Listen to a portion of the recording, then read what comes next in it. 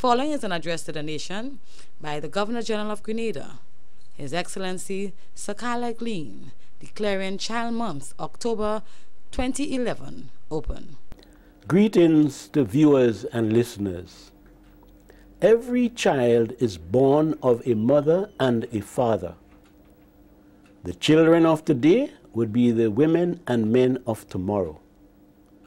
We must love them today and help them to be better women and men when they grow up, and to be better mothers and fathers.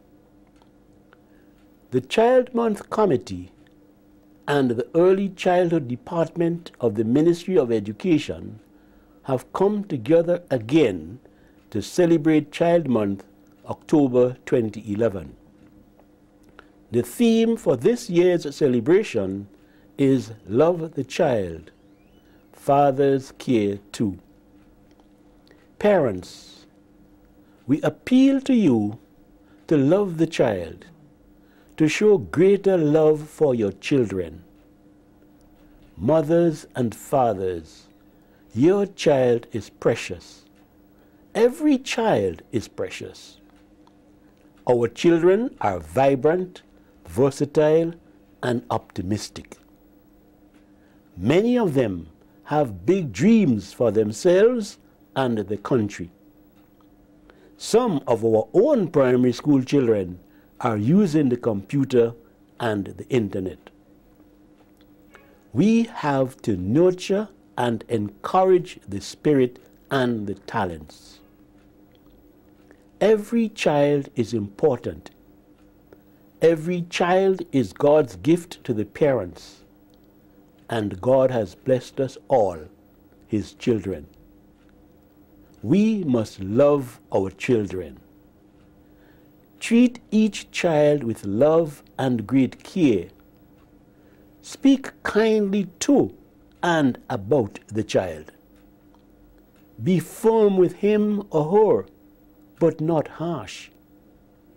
Use words that uplift, encourage, and make the child feel good about himself or herself. If the child lives with love and respect, the child learns to love and respect himself or herself and others.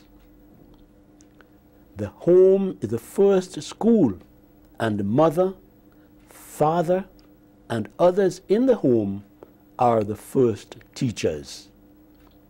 Every child, every human being needs to feel accepted and appreciated at home, at school, at work, at church, in clubs, in groups. To feel good about self, about me, and to develop positive self-worth, self-esteem through the love of Jesus for us and the love of each one of us for Jesus and our neighbor. Married fathers, as husbands, are the head of the family household of wife and children. Also, many unmarried fathers are head of the family household of the mother and children. Both sets of fathers provide for the family. They love the family, share in the care and discipline of the children, and have a good relationship with members of the family.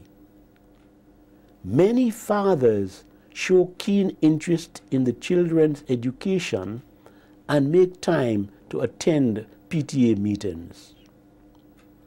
If the children are doing well at school, the fathers talk about how they are making the parents proud. If they are doing poorly, the fathers advise that they spend less time on play and watching television or playing video games. The fathers may even suggest extra lessons. Fathers also take interest in the co-curricular activities of the children. Example, athletics, football, basketball, netball, drama, dance, etc., and may go to a show or a game when the child is participating. Some absentee fathers, that is, those not living in the same household as the child, do maintain contact with the child and encourage him or her to study your lessons and behave yourself. They also give help to the child on a special occasion, need for a pair of shoes or school uniform. Also in time of illness with medication. Some absentee fathers have helped their son or daughter to get to the United States and Canada. Fathers, married parents, and unmarried parents living in the same household as the child. Absentee fathers have all shown care and attention, even love. The proper care, the best care and upbringing of the child, physically, socially, mentally, psychologically, and spiritually, is in the household where the parents are in a stable relationship of love, fidelity, and care for each other and their children in the name of God, the source of love. May God bless us all and have a successful Child Month to everyone. The preceding was an address to the nation by the Governor General of Grenada, His Excellency Sir Carlyle Glean, declaring Child Month 2011 open.